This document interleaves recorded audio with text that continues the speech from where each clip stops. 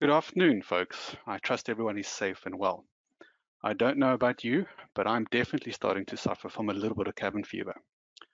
Welcome to the sixth Open Classroom Civil Designer Software webinar. Today is Wednesday, which is Rhodes Day, with Cameron Boyle as your Civil Designer Software Facilitator. As always, please feel free to use the text messenger chat service on your GoToWebinar floating toolbar to ask us any questions you may have during today's presentation. So without further delay, Cameron, please take it away. Sorry, Cameron, just before I hand over to you, apologies for the false start. Those of you using our free lockdown work from home versions of Civil Design and ELICAD, please note that the initial 30-day licenses will soon be expiring. To renew these licenses, please click on the yellow Working from Home button on the civildesigner.com website homepage and follow the instructions at the bottom of the next page, which is the trial and work from home version page. Okay, Cameron, this time, please take it away. Thank you very much, Charles. Hi, everybody. Welcome back. Last week, we designed this off-ramp onto the interchange. And this week, I'm going to show you how you go about doing your road markings and linear road furniture. I'm going to take CAD drawings, and I'm going to show you how you can go and manipulate them in order to get to a point where you're applying them to your road design. Without further ado, let's get started. The majority of the functions I'm going to show you today is under the signage menu. If you've installed the South African version of Civil Designer, you've automatically got the SADC road traffic signs manual built in by default. And if you installed the UK installation, you've got the UK traffic signs manual published by the Department of Transport. If I were to, for instance, go to add road markings, linear markings, regulatory markings, I've below over here gone and drawn in all the road markings so that you can see what they look like. Using these road markings, I'm going to go and apply them to my road design. I'll also show you how you can customize your road markings. We'll look at arrows, customized arrows, and then I'll end off with adding linear road furniture. I'm going to change to my drawing. You would normally go and do this on top of a road design, but today I'm taking it back to the classroom. I'm going to show you all the basics. Let's call it the mechanics or the architecture behind your road markings. Using this polyline, I'm going to put in some linear road markings. I go to signage, add road markings, and I'm going to go and select continuity line. Looking at my options available to me, I'm going to change my mode to standard. And in that case, I'm going to use this entire red polyline. You can go and specify which continuity dimensions to use.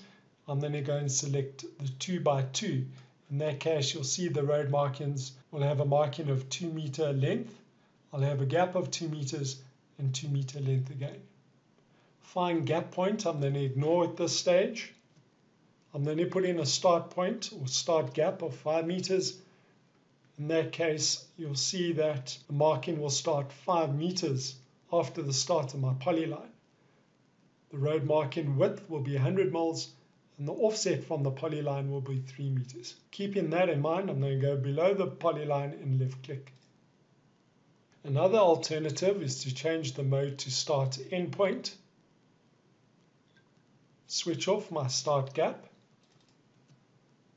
And then specify a fine gap point of 7 meters. I'm first going to go and select the polyline again. I'm going to use fine gap point, specify a point. In that case, Civil Designer measures the 7 meters from the point I've clicked. And on the left-hand side here, the measurement is done along the polyline. I'm going to select the point on the right-hand side. Reading my prompt to indicate the stop point, I can then go and move. And as I move, I can see that the linear road marking is being drawn. Now, using the same dimensions on top there, I'm going to move on to the spline example. I can go and click on the spline and then go and specify a start point. And as I move my cursor, you can see that the marking's been drawn. And I'm not limited to the one side. I can then move my cursor to the other side. That what I've explained is applicable to your road markings, but You can also use the spline and the polyline to insert your linear road furniture. I'm going to change my view axis and I'm going to put in some linear road furniture. Going back to signage, and I'll explain at a later stage how you go and create your linear road furniture. You would go and specify which furniture entity to use. Specify the distance between the furniture. Indicate the spline. Specify a start position. And as you move your cursor, you will see your furniture being drawn. Changing my furniture type.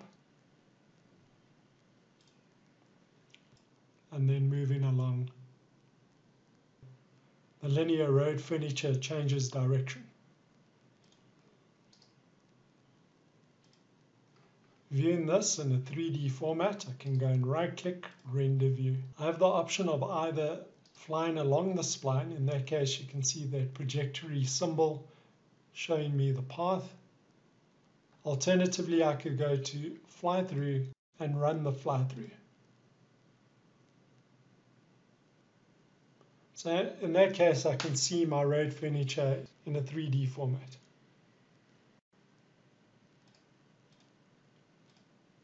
Using what we've learned from this drawing, I'm going to go back to my project. In addition to using the polyline and the spline, you can also use road display lines. Let me show you a road display line. I've selected the road we're currently working on, and then I'll use line 1. I'll specify the center line. In this case, the road was designed as an off-ramp, so this is my center line.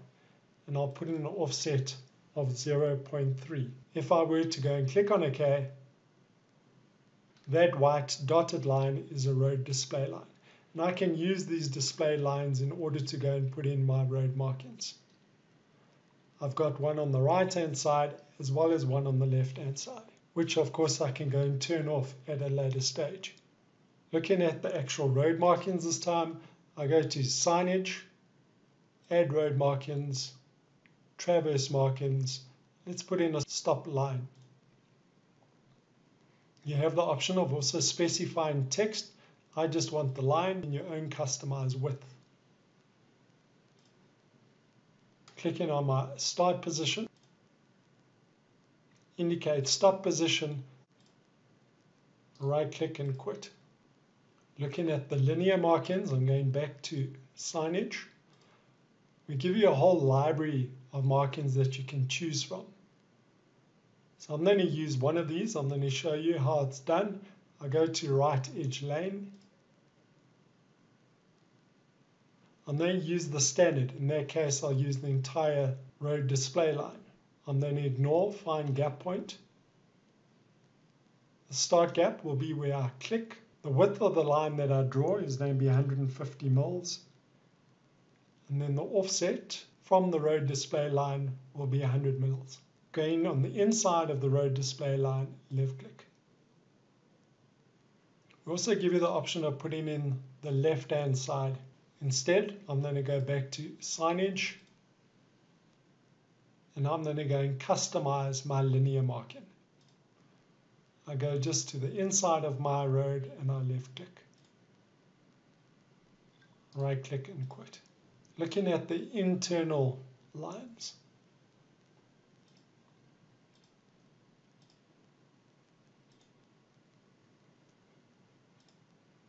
Beforehand, I've measured my road width and I've divided it by 3 to give me the offset.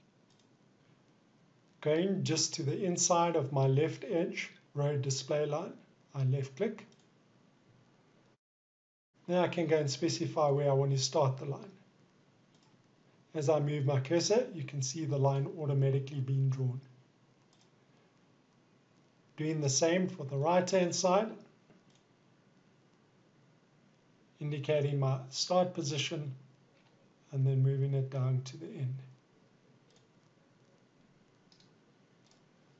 Taking a break from inserting these markings, I'm now going to go and put in text and arrows. Before doing so, I'm going to go to the road markings diagram. I'm going to go and hatch it and then use that as a marking. Go into my CAD mode, selecting draw hatch, and using the automatic perimeter function. I switched on detect islands, which would then automatically ignore the islands within the hatching. I simply go inside what I want to hatch and left click, and then I right click and accept. Right click and quit. Then I'd go and select my hatch, go to tools, and go and create a new block.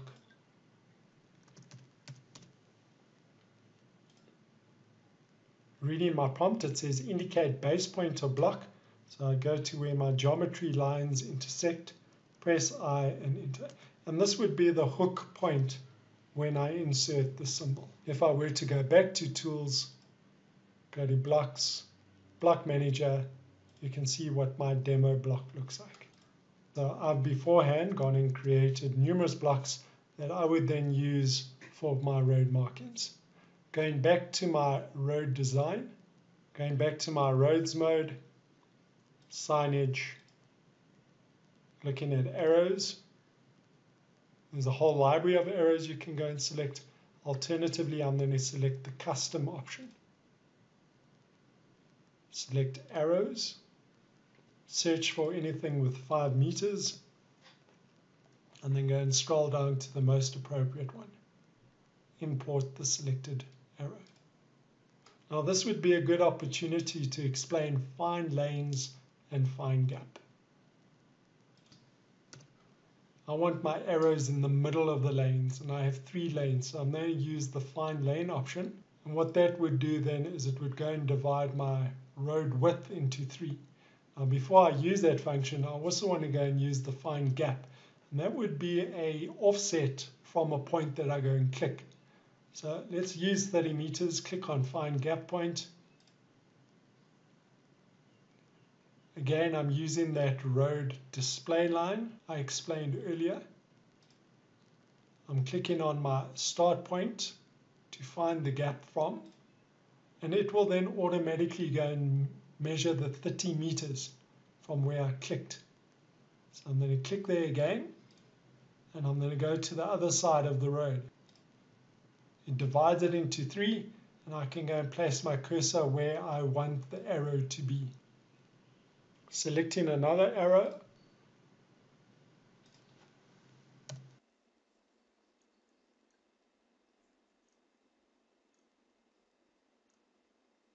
clicking on import selected again because I don't want to change the symbol. Let's look at some road markings.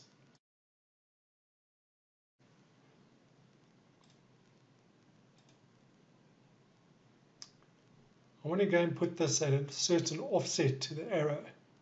So I'm going to change that to 5 meters. Click on find lanes, and again find gap. Clicking on my road display line, clicking on the gap point, specifying which one I want to use, and then going across to the other side of the road.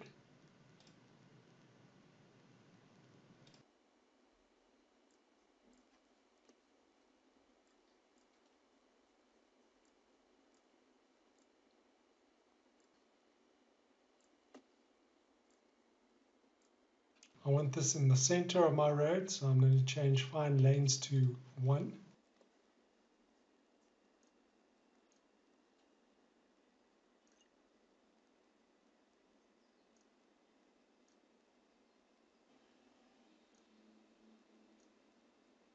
Closing that. Now before I put in the furniture, I've got a CAD drawing here. Inside this CAD drawing, I've gone and put in pole or post as a 3D line, and then the panel as a 2D line. Go to my CAD, go and select draw, mesh solids. In this case, just use a tube.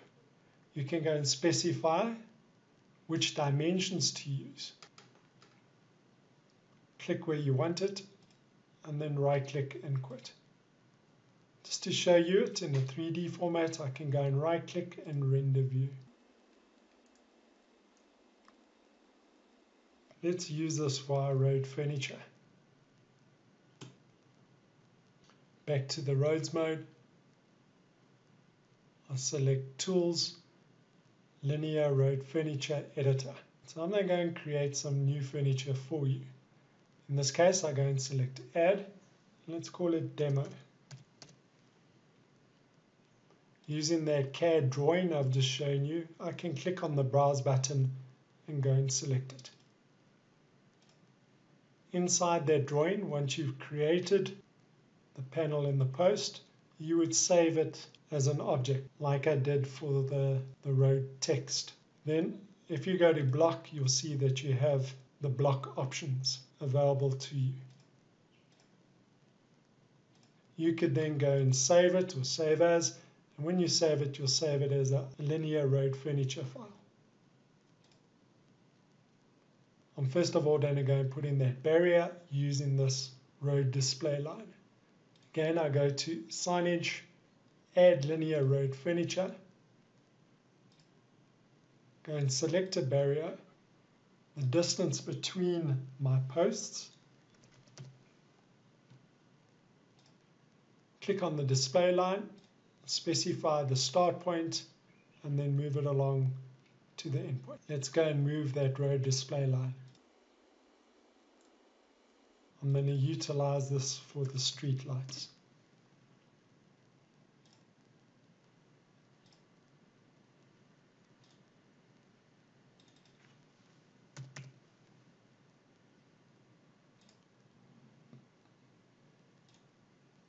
Specifying my start point, and as I move my cursor, you can see the street lights being inserted.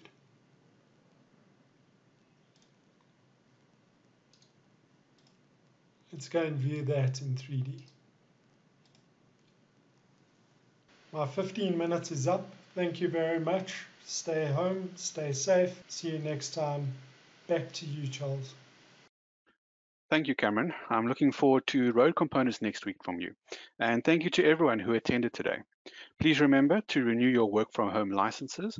And please also follow us on LinkedIn. That's the Civil Designer Software page. See you tomorrow at the same time, same place, using the same link for our weekly Sewer and Storm class. Thank you very much and goodbye.